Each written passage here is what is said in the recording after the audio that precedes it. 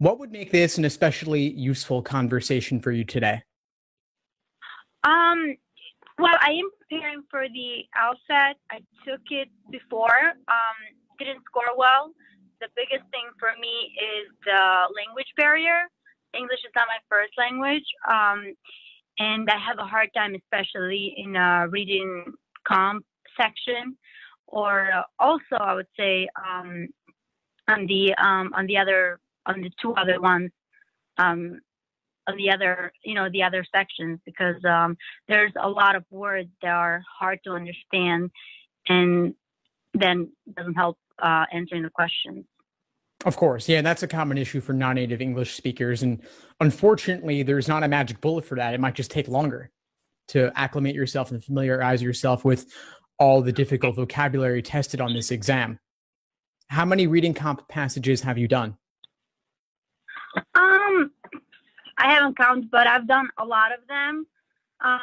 To be honest, I like more the game section, so I tend to not do them that often, the reading comp, because I'm like, oh, I like the games, let me focus on them. It's just more fun to do. So I haven't done as many as I should have done. It's just that they're so long, and I have a hard time concentrating.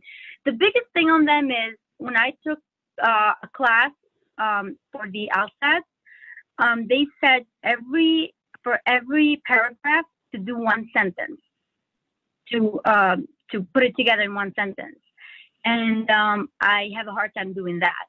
So I end up pretty much rewriting most of the reading comp while I'm studying or taking a practice test.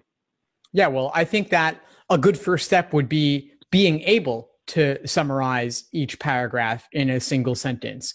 Ultimately, on test day, I'd like you to get to the point where you might only write down a few words expressing the author's opinion or the primary purpose or the main idea. But paraphrasing is extraordinarily useful to help you prove to yourself that you understand what they're saying. And as an exercise while you're studying, to do that sort of summary, I think could be useful, especially for you if reading comp's a particular struggle.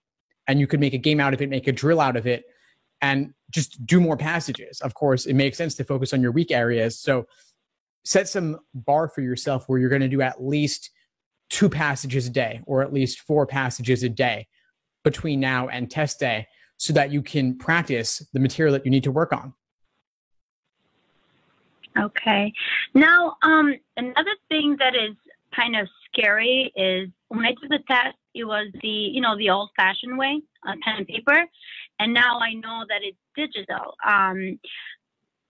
It's a little scary because I don't know if they're gonna have scrap paper to do the scratch paper to do the while you're doing the reading comp, to make little notations. I know that you can highlight and underline stuff on the digital one, but still, it's a little scary. That has me a little bit worried. Sure. Well, perhaps I can at least reduce a little bit of the stress, because I can tell you for a fact that you will have scratch paper on the LSAT. They will give you a booklet of about 12 to 14 pages, 8.5 by 11 paper for all sections. So you'll have a few games, reasoning, reading comp, so any games diagrams you want to make, any little notes you want to make for reading comp, you can do all of that. And as you said, there is a highlighting and underlining tool on the digital, but it doesn't work that well, so I wouldn't rely on it. I would use the scratch paper with your pen or pencil as well instead, really. Right. Makes sense, because I'm using the online one. I'm using it a little bit, and to highlight, it's a nightmare. I can't do it. It takes me like a long time to highlight, and I'm just wasting so much time just trying to highlight a word when I can just move on and read the whole thing and try to do a summary of it. Yes, you've already discovered that it's not really worth the trouble, and you're better off just using your scratch paper, but know that you have it available and you have more than enough, really. It's not unlimited, but I think it's more than almost anybody would ever need. So just get used to doing that where while you're doing like the ones on LSAC's site, or you're studying out of books or using PDFs, whatever you're doing, just do all your work to the side. And if you're using books, treat them like a screen and don't write on them at all. Right. when it comes to reading comp, do you think I'm doing the right approach for now? I'm trying to, I can't. I have a hard time doing it in a sentence. I try to do it in a sentence, the paragraph, but I'm doing a little more than a sentence, a few sentences per paragraph. Not a few, but maybe I have 2 or 3 sometimes. I can certainly understand that. Yeah, I can certainly understand that. I mean, if you were trying to encompass all the information, then yeah, your summary, quote unquote, summary might be as long as the original, right? So we have to figure out what type of information do we want to pull out of the passage.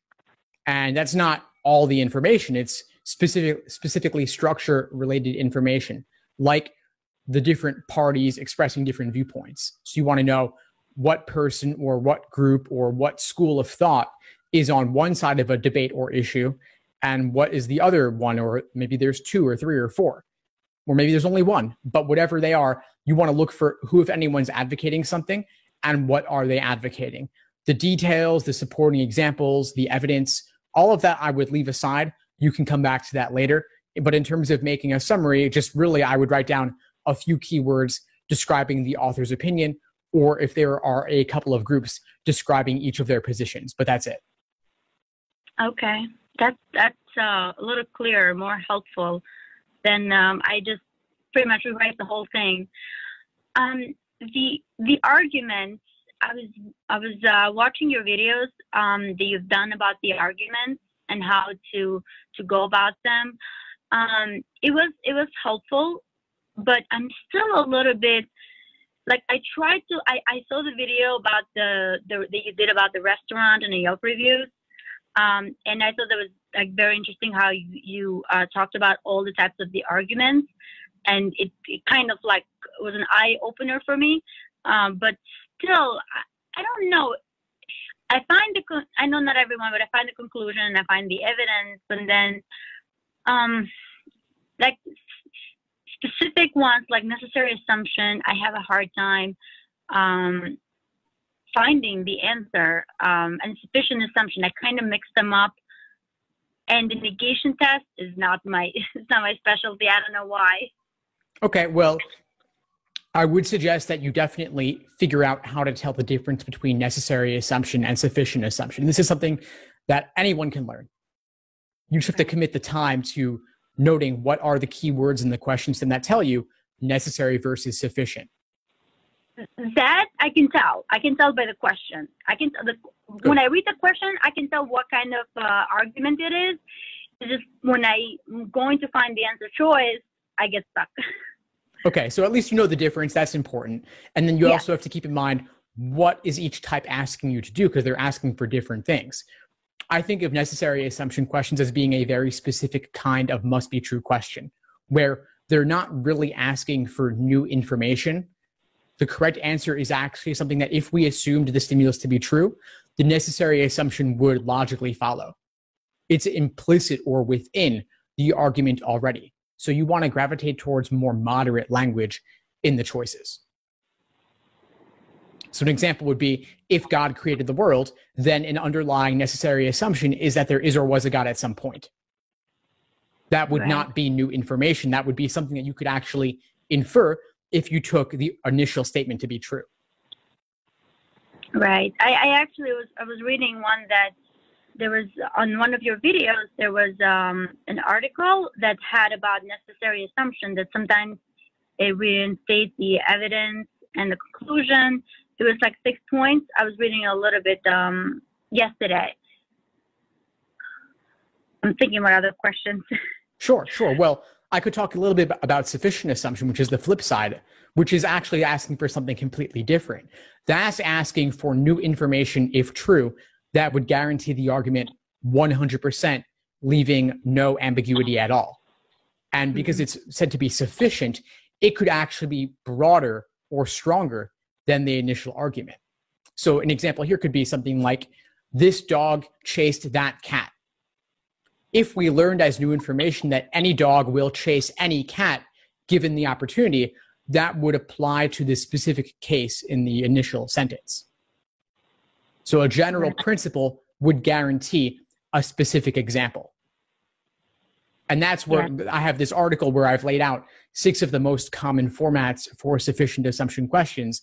And they can be quite formulaic where you could actually diagram them. Right. I think that, do you have one for necessary assumption as well?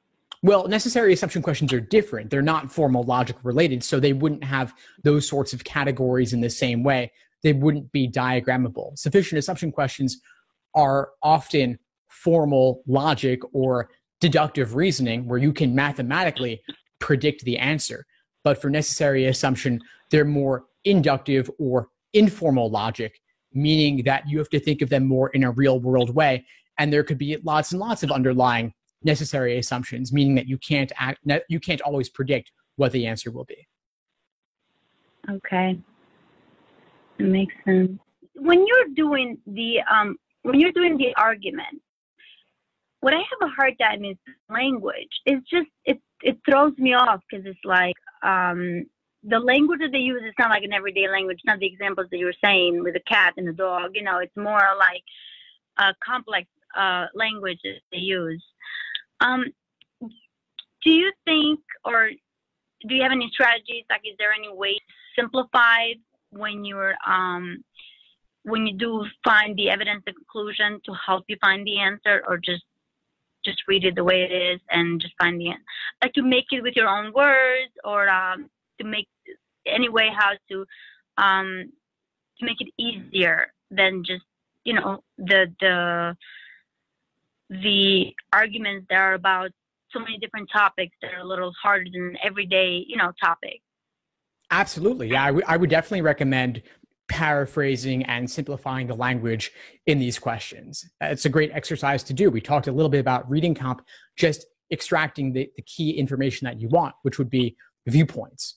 In logical reasoning, yeah, if it's on a tough topic, dumb it down as much as possible, just the same. I'll try to think about it as if I were trying to explain to a 5-year-old or 7-year-old and use very simple words like good and bad, even. Even though the source material might be a lot more complex, we could say good versus bad, or old versus new, or right versus wrong, whatever the circumstances are. And a lot of times when they use an unfamiliar term, they will actually define it at some point in the stimulus. And so whenever you see that tough word, just substitute the definition that they give you. There's one question in exam number 64 about something called microglia, which are like the brain's immune cells. It's a sciencey topic. And so whenever you see the word microglia, just say brain's immune cells. Substitute that phrase. That's easier to understand. And that makes it simpler to just get through, really.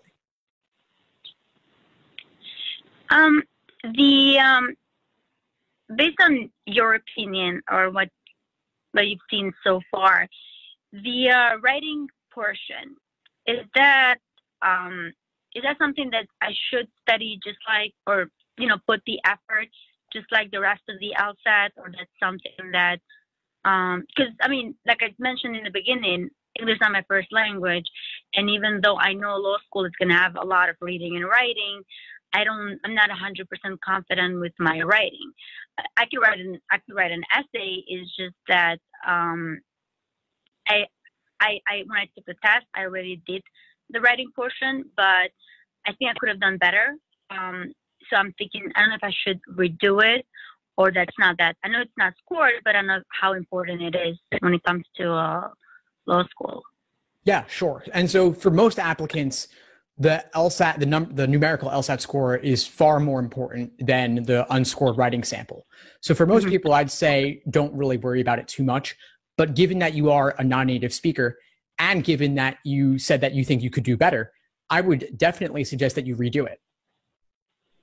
I think that your numerical LSAT score will still be more important in the end.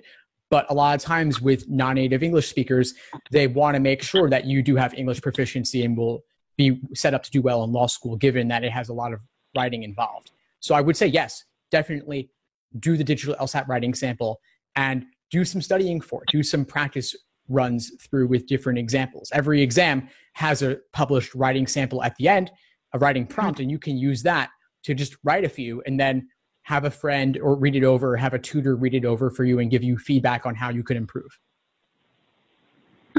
Thank you. Yeah, of course. Now, I know that you mostly talk about the LSAT, but I took it twice already and didn't score good. I mean, from first to second, it got better, but didn't score good where I could even make it to law school. And I'm thinking to take it in April. Before I took it later on, I took it in June. I'm thinking to take it in April, but do you think I'm going to be penalized for, taking for the third time? How bad that's going to look for law schools when I apply? And do you think I should maybe write an addendum about why I had to take it so many times and why I scored bad, or explain myself? Sure. For taking it 3 times only, I don't think you need to write an addendum for that. I think if you take it 5, 6, 7 times, then it starts to look like you're not taking it when you're going to be ready, and that might make them question your judgment. But I think 3 times is perfectly reasonable. No explanation necessary. Really. Yeah, people retake more often than ever before because law schools do not average multiple scores. They only take the highest score. And given that they're making the LSATs more frequent, there's more opportunities to take it. People are going to take advantage of that, and there's nothing wrong with that. Yes, but I know they can still they will have access. But the thing is that I actually didn't explain. I applied when I took it the second time this June 2019. I applied to a few law schools and I got denied. Mm-hmm. So I'm going to have to redo the whole thing all over again. Yeah, you will, and so be it. But if you have a higher score that opens up the doors that you previously weren't able to open, that's totally understandable why you would retake it if you wanted to do better and you needed to do better. That alone, I think, is its own explanation. Right. Guess it makes sense. Yeah. It's a little scary. I never thought I would have to take it 3 times. So that's what has me so worried. And I'm trying to do my best this time because I don't want to take it again after this time. Sure. Yeah, it's a common concern. I definitely understand it. I mean, people never expect to have to retake the LSAT more than once, if at all. People underestimate just how difficult this exam is. And certainly being a non-native English speaker, I think it's even harder given the vocabulary. It's hard for native speakers enough as it is. So the fact that you might need to take it more times or might need to reapply is totally understandable. Yes, it is. But the new one, that is a big worry to me because the 2 times that I took it was, the old traditional way. Based on what you've heard, or I don't know if you've taken, I know some people will go and just sit to see how it is.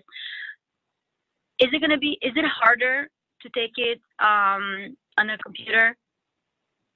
I think there are pros and cons.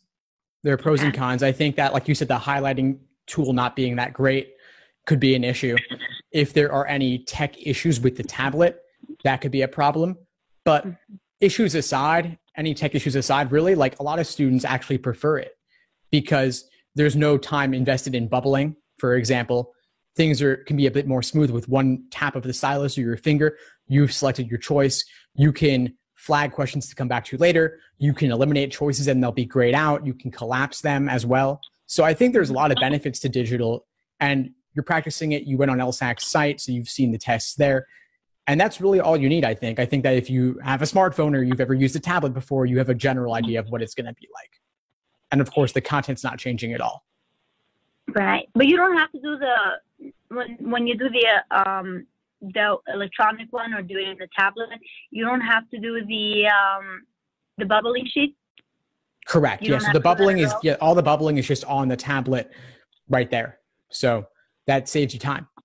And then the writing sample, you're not even doing it at the test center anymore. You're doing it later from your own computer, and when you're going to be fresh and more awake and ready to go. And you also can type more quickly than you can write by hand, most likely. And so that also gives you some extra time to review and edit your writing, which is nice. That is. I didn't know about the bubbling sheet because I feel like that's one thing. The way how I do test, I will select the correct choice, and then in the end of if I have like 3-4 minutes left, I go put in the answer choices in the bubbling sheet. Then if I have any minute left, I will go back, try to answer a few more questions if I can. Right. So that definitely is going to save time. And that I didn't read it, and I didn't see that was something that doesn't need to be done, which definitely saves time. I'm glad you told me that. Of course. Well, we're about up for today a lot, but what would you say is the biggest insight you got from our call today? It was so, like I told you, I was reading with your videos, but it was more of a eye opener for me. I feel like now I have a better understanding how to work on the exam completely, because you explained to me 3/4 of the exam except the gains, and the gains is something that I enjoy doing them. Of course, there are some more complex and I need to work on them, but the reading comp was, I'm definitely going to take your advice, and I'm going to try to do, to just select keywords and the opinions, the author's opinions and stuff like that. And that, I feel like that's going to help. And also when it comes to the arguments, to simplify it and just do it like that so I can find the answer choices. And the sufficient and necessary assumption, that I have some trouble. I understand now a little better, and I'm definitely going to apply all the techniques that you told me today when I do practice tests, and see how it goes. I'll keep you updated. Fantastic. Yes, please do. And let me know if you need anything in the meantime.